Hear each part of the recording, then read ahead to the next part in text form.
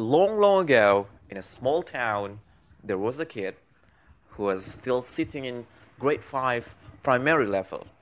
During the class, he used to make noisy, and the teacher was not happy with that. One day, the teacher thought of one idea, that if he could give one difficult mathematics problem to this kid, well, that would keep the kid quiet during the class, and he wouldn't disturb other students.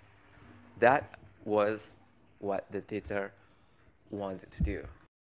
The next day, when the class just got started, the teacher then approached the kid and said, "Hey kid, I want you to do this mathematics question, and I want you to finish this and let me know if you finally get the answer.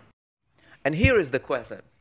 I want you to find out what is 1 plus 2 plus 3 plus 4 plus 5 plus 6 plus 7 plus 8 plus 9 plus 10 plus 11, and I want you to continue it until plus 100. Well, after that, this kid took his pen and then he started to write something on his book.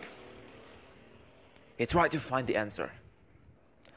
The teacher, in the time, looked a bit happy.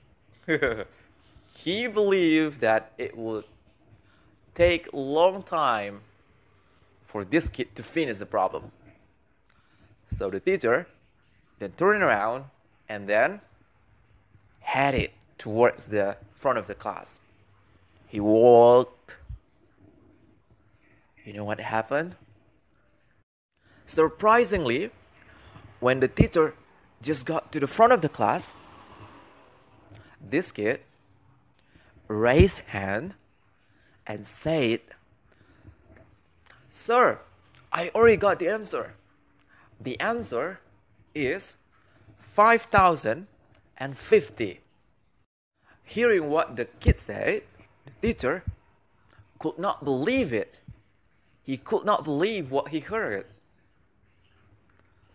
Well, the teacher then tried to prove it, because actually the teacher didn't know the answer yet. He just gave the question just to make the kid quiet. And after finish calculating, the teacher finally found the answer. And the answer he got was 5,050. It was the same answer the kid said. And this is a story of a mathematician.